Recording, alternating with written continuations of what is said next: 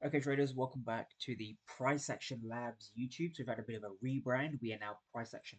Welcome everyone to Price Action Labs, and I'm looking forward to seeing what this channel can bring everyone. Right. So again, welcome back. This is the S&P 500. Now we start on the 4-hour time frame. And what are we looking at? Right. So again, nothing has changed from Liquid FX. Going on to Price Action Labs. So what we're looking at over here is a bearish structural dealing range. Right. So we have a structural high up here and we have a structural low down here. And our job is to use the Fibonacci tool to our advantage to understand the dealing range. So we have a dealing range high and we have a dealing range low. So we're using the Fib tool just like this to project our premium and discount arrays. Right, so now from here, where are our fair value gaps? So notice how we've come from a discount and we're now heading to a premium. So the overall narrative going into the week ahead was to buy. So it was a bullish bias. And the reason for that was that we have a fair value gap over here. We have an inefficiency over here, right? And that leads us to a POI in the premium above the 50% level. So this is what gives us our overall narrative to looking for buys, right? This is what gave us our bullish week ahead. So now if we head down to the 15-minute time frame, we can begin to understand. So I'm going to be breaking down two trades from Tuesday and Wednesday of this week, two potential trades you could have taken, right? So we're starting here with the Tuesday. So this is the Asian session range. To give some context, Monday did give some nice buy trades with a buy trade coming up from here and a sell trade on the lower time frame from here, right? So this was the most recent supply that price was reacting off on Monday, right? So if I just play price on, we see the London session now beginning to rip through that supply zone. Now, this is what I want to bring to people's attention, right? What we see over here is a two-phase manipulation. This is a two-phase manipulation. So we have the Asian session range and we have the opening price of that day. So this is the opening price of the day. And notice how this gives us a very clear manipulation of price, right? So again, two-phase manipulation. So we see early buyers. This is an enticement of early buyers. So something I refer to as manipulation phase one. Then we see manipulation phase two down here, right? So phase one, phase two. So this is an enticement of early buyers, enticement of sellers. Both of them get trapped out. And now from here, we see the supply zone to the left that ultimately fails. So if I just keep playing on price, we see a failure of the supply. So the supply has now been violated. And so this gives us our demand zone. So I actually had two demand zones, which is now very important to understand. I had a demand zone down here. So there was a fair value gap region down here. This is one key level or a POI or a point of interest, right?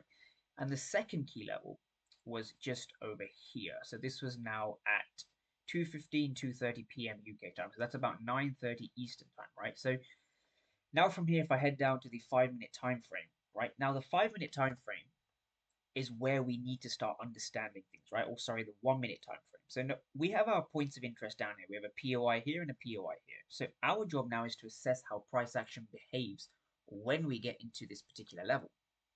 And this is where footprint charts and understanding order flow comes into the market. So if I continue to play price on, we see our first mitigation at 18 past 10 Eastern Standard Time. So 10:18, we see price mitigating into this zone over here, right? And now if I continue to play price on again, we see a second deeper mitigation. And so we're going to be going over a few concepts. Now, to understand things, there's going to be a few things I want traders to understand, right? And I've made a separate video on this. We need to understand who is aggressive and who is passive. And I'm going to be explaining all of this on the footprint chart. Who is aggressive and who is passive? That's the first thing to understand. The second thing we understand from that is the delta. Now, the delta directly relates to who is aggressive, right? These are aggressors. Aggressive, right? So we're going to be going over this very shortly on the footprint chart. So we want to see who is aggressive, who is passive. Once we have that in place, if I can quickly spell aggressive, once we have that in place, we then want to be looking at volume profiles. And on top of that, we want to be understanding auctions, right? We want to understand the interaction between buyers and sellers. And to actually achieve this, I'm now going to pull up what we call the footprint chart. So this is now the footprint chart. So to give people some context, this is the same exact chart on the 5-minute time frame, right? So it's the same exact chart. We see the supply zone get broken. We see all the supply zone get broken, right? So this is the 8:30 Eastern time. This large candle over here, this is the 8:30 Eastern time. This is the news event we had on that day. There was some economic data that was being released. So now when we understand the order flow of of the market at that time, what we can see is a few things from this candle without even looking at the numbers. What we see is majority of the aggressors here were in fact aggressive buyers, which is very important to understand. So we see majority aggressive buyers. We also see the volume of the candle situated in the upper half of the candle. Now, this is something very important. So if we look at the candle just in its kind of raw position, if you like, right? When we look at the candle like this, we see a massive wick over here, we see a pretty large wick over here, and we see a kind of a middleish body. With that candle, you can't actually depict the overall order flow that the markets was actually undergoing at that time. But when we dive into the markets, it's when we dive into the candle itself, what you can see is majority of the volume was situated above the body of the candle, and most of the actual aggressors in the market for that news event were aggressive buyers. Important to understand, right? So we see basically no volume at the bottom of the candle. When we see no volume, it actually represents a lack of interest for prices, for lower prices for that candle, right? So from here now, if we just play price on, or not even play price on, what we understand over here is that this is now very important. We had a bit of a fair value gap from the news event. Now, when price comes back into this fair value gap, this is where things get very interesting, right? We begin to understand things in a very interesting way, right? So we have a red candle over here. This is now the red candle that came back into that fair value gap. So this red candle over here. But when we zoom into the markets and we understand things in terms of the order flow and the auction and the interaction between buyers and sellers, it's very interesting that the majority of the candle, the volume of the candle, the majority of it was situated at the bottom. So there was a lot of trading, there was a lot of transactions. The majority of the transactions occurred between buyers and sellers, right? Now, if we understand who was aggressive and who was passive when price came back into that fair value gap candle, we see that the delta is red, right? So we see green and we see red. The majority here is red. So what does that mean? I made a previous video on this. But when we see red on the delta profile footprint, what that's indicating to us is that there's more aggressive sellers. So we have more essentially market participants hitting the bid compared to the ask, right? So the left number is higher than the right number, and that represents aggressive selling. That represents aggressive selling. So when we come into this zone over here and we look at the 5-minute chart, notice how this fair value gap over here was filled, right? This fair value gap was filled just before market open, just over here, right? So when you see lots of aggressive sellers going into a buy candle, just like this, we see a lot of aggressive sellers coming down this way. When you see aggressive sellers that are not being rewarded, in fact, price has done the opposite. What this tells us is that we have potential strong areas of demand. So that shows us that the buyers are in control. Now, if the buyers are in control, you want to be, buying. You want to be buying in line with them, right? So if the sellers are in control, you don't want to be buying, right? Because you're essentially swimming against the tide. You're quote unquote going against the trend. But this is a lot more than just the trend, right? So it's essentially validating who is in control. Is the buyers in control or is the sellers in control, right? And we use delta volume auctions. We use the interaction between the two market participants, the buyers and sellers, to understand who is in control of the price.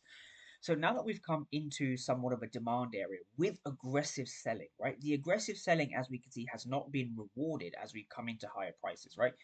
This tells us that we have passive buyers sitting at this level. So we have passive buyers stepping in, right? So imagine this, right? I want people to understand this. Lots of aggressive selling coming down, down, down, down. If they're not being rewarded, at this point, there's passive buyers pushing the market up. And we want to be in line with the passive participants, right? Not who's necessarily aggressive.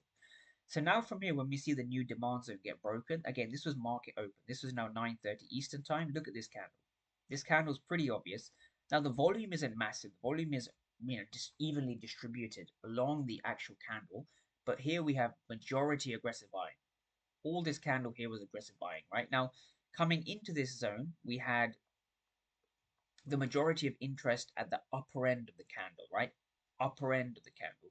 So what's that showing us is that we see volume drying up towards the bottom of the candle, towards the bottom of the candle, towards the bottom of the candle, right? So that's showing a lack of interest for lower prices respective to each candle, right? So this gives us indication for higher prices, right? Volume is low at lower prices, aggressive buyers stepping in, aggressive sellers not being rewarded, they're being absorbed by passive buyers. So now from here, if we just understand we have two drives into this POI, this key level. And so I want people to understand this from a 5 minute perspective, right? We had two drives. Now from here, we understand that the majority of the volume was situated towards the bottom end of the candle, kind of even, but towards the bottom end. So our first drive into the zone was essentially what we see is aggressive selling over here. See the delta was negative. If we quickly understand the auction, what we're seeing over here is 24 for 0, 49 for 52. So what this represents to us is that there's more aggressive sellers than there are buyers. And we see a lot of aggressive, we see primarily the aggressive participants are those sellers coming into the market over here, right? What's interesting is as we tap in, aggressive buyers step in, right? Now, this is what I want people to understand, the exhaustion move, right? This is the exhaustion move, right? So if I were to bring this back to the charts themselves, what we're looking at is an exhaustion, right? So this is our exhaustion move over here. When we see price coming in and giving that V-shaped recovery, so we see price coming in, giving us this aggressive move down before an aggressive move up, this corresponds to this move over here, right? So again, what we see is we see a very large amount of volume. So we see a high number of transactions coming into the zone. Notice how aggressive the selling is over here. We see red delta, red delta. We see all red deltas coming down.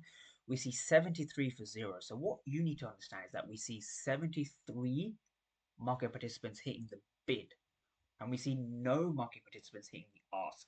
So we're seeing an imbalance, right? We're seeing essentially a lot more aggressive sellers, right? So if we go back to the charts, bearing in mind this is a demand zone over here, if I were to zoom out, this is a demand zone. So if we're seeing lots of aggressive sellers coming into the demand zone, but the market isn't going down, they're not being rewarded. If anything, price is now going higher. What does this tell you about the quality of this demand zone? Think about aggressive versus passive. Think about the delta, the volume, and the auctions, right? So the auctions is essentially telling us who is aggressive, who is passive, and by how much. The delta and the aggressive participants all kind of feed into that, and the volume shows us the interest, right? So if we go back to the volume, we had a very large interest over here, right? A lot of transactions over here. And before here, as we now start to come up, we see aggressive buyers kick in, aggressive buyers kick in, right? Aggressive buying. We see a lot of aggressive buying kick in, right? But I want people to understand that when we come into a demand zone and we see aggressive sellers not being rewarded, this essentially validates this demand zone, right? This is a valid demand zone, right? This is a valid demand zone, right? And the reason why it's valid is because we see passive buyers step in, right? Passive buyers step in, and that's also illustrated very nicely on the footprint chart, because on the footprint chart we see aggressive buyers kick in just afterwards, right? We see a lot of aggressive buyers do dark green. We see a lot of aggressive buyers step in, right? So this validates our key level, and once you have your key level validated in place, a good entry you could potentially take is you want to enter off just the high over here, stop loss just below that exhaustion move, or you can have it slightly lower, right? So this is a good area to essentially enter once your demand zone has been validated, right? And again, the overall market sentiment, if we go back to the 4 hour, our overall narrative was all the way up here at 55.26 level, right? So if we go down to the 1 minute, 55.26 was ultimately our key level. So if we type that in over here, so that's 55.26. Now, one thing I will say is make sure you take partials along the way. You don't want to keep holding your trades all the way for that long, because this was a crazy multiple 1 to 10 hour trade, right? But again, it shows you the power of a higher time frame bias, but also understanding your overall entries, right? So when price does eventually tap us in, this trade did eventually run all the way there. So it was a very high kind of RR trade. But it's based off the analysis that we've just performed, right? Understanding which markets are which zones are effectively bullish and then buying off them. So it's understanding and using the order flow that's very important. So if I just speed this up, right, we understand how powerful this actually is, right? Because we see price respecting our zone quite nicely, actually. We see price respecting our zone, right? So again, to sum up the video, when we come into a demand zone, just like this, when we come into a valid demand zone, what we're looking for, we want to see who is aggressive and who is passive, right? I'm just going to write who is aggressive, AGG, versus who is passive. That's the first thing. The second thing we want to look at is the delta The delta gives you a direct indication of who is aggressive in the markets, right? We want to understand where our key levels are. Don't forget, we need to do this at key levels. And then we also want to look at shifts of volume, right? Where's the volume high? Where's the volume low? Understand the interest of certain prices. And the last thing we want to look at is auctions, right? Understanding the actual numbers, finished versus unfinished. Whose auction is finished? Where is it finished? And why is it finished? And what does that tell us in terms of who is aggressive, who is passive? And all of this tells you one thing, right? And I want people to leave this video with this. Who is in control of the market, right? Is it the buyers or the sellers, right? So whoever's in control, just jump on that bandwagon and allow your trades to play out accordingly.